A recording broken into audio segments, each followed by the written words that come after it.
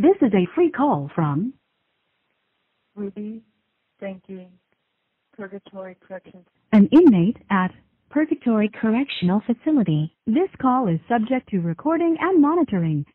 Press 1 to accept all communications from this inmate and cellmate. To deny this call, press... Yeah. Yeah, hi. Okay. When I saw how long this separation was lasting, I wanted to think of some ways that I could bring in money or make some money if you didn't ever come back.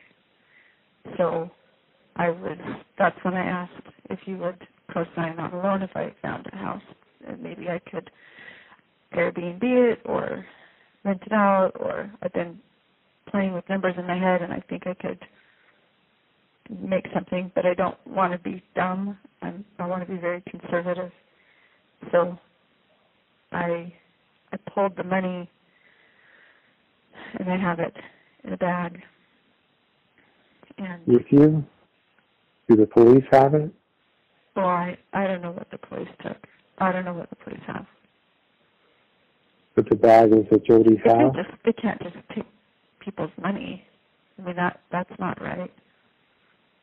Well, they're not going to take the money, but when they have a search warrant, they have access to everything in the house. Sure.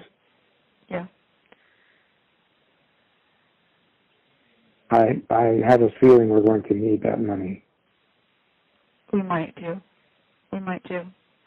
So, I haven't been making big purchases. I've been very conservative. I think the biggest expense has been the kids' schooling, and that's they have enough curriculum to get them for a couple of years. So, okay. I just received a text from Ted Dawson out of the blue. Ted Dawson, who I haven't heard from in years. What, he just texted you? Yeah, the story's out. So he said, Stormy sent me an article and it just broke my heart. I just wanted you to know I'm thinking about you, and if I can ever be a resource, we are always here. Are we in the news? It sounds like at least you're in the news. I don't know about me. I don't know what he's talking about. But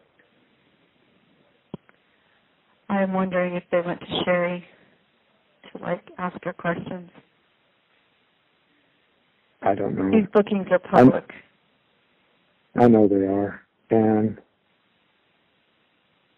a couple months ago, Business Insider was reaching out to me, and I ignored their email, but I'm going dark. This is a witch. I'm not at BYU anymore, so I don't know how they're going to find me. Yeah, maybe it was a blessing. This is a witch hunt. The devil's been after me for years, and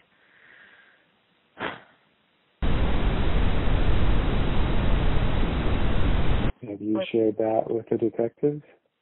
I have not said a word until I have an attorney. Okay, well, you know that this phone call is being recorded. You have 1 minute remaining for this call. Yes, that will come out. Okay. When we were driven to the jail, the detective was putting us in the car, and Jody said,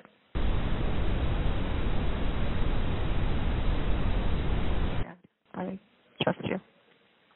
So they're going to be in the hospital for 3 days. So weird. It's just not necessary. They're trying to exaggerate this. Oh, they didn't show me. Like the hero. But they didn't show me any pictures or anything, but the way they described it, it was very serious. You have exceeded the allowable time for this call. Goodbye. Facts. And please see the truth. I know it's obscured. I'm where I see the facts, I see the truth, and that's what I'm gathering. You know my heart. What are they charging you with? 2 charges of second-degree felony for child abuse. 2 charges of second-degree felony child abuse. Yes. Okay. Wow. That's very serious.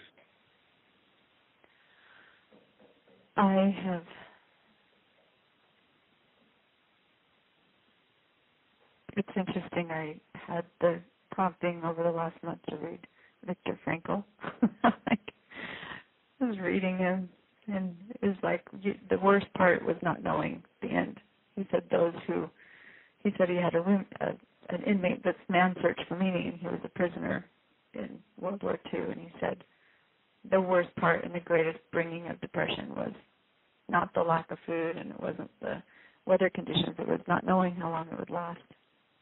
So I think I was prepared for this. I do feel strong, I feel calm. And you know what, adults have a really hard time understanding that children can be full of evil and what that takes to fight it. You've seen what it takes to fight evil. It's not the person you're fighting. And it can look like something it's not. And you've been there, you know that. And so I don't know any adults who are going to see the truth. So I'm calm about this, and I just pray that you'll hang in there.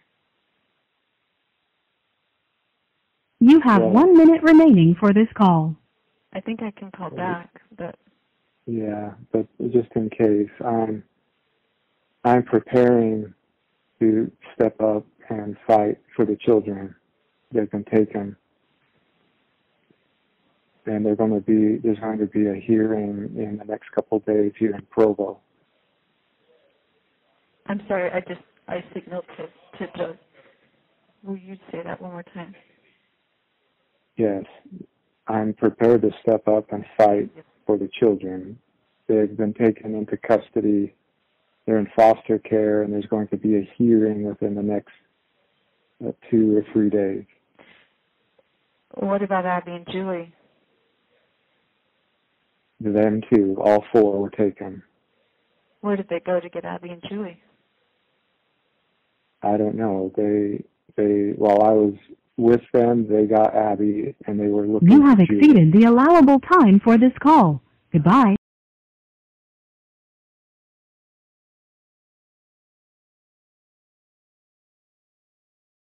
I believe that God has a hand in the old Ruby,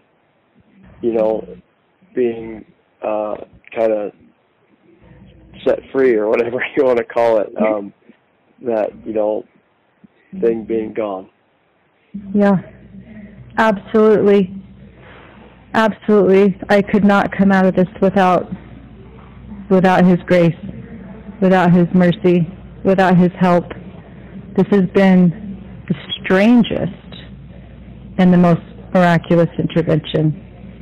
It put everybody where they needed to be. It separated me from Jody, so I'm not hearing her. And I think just being gone and not hearing her has cleared a lot of things up for me. And it put the kids in a place where they're... You have exceeded the allowable time for this call. Goodbye.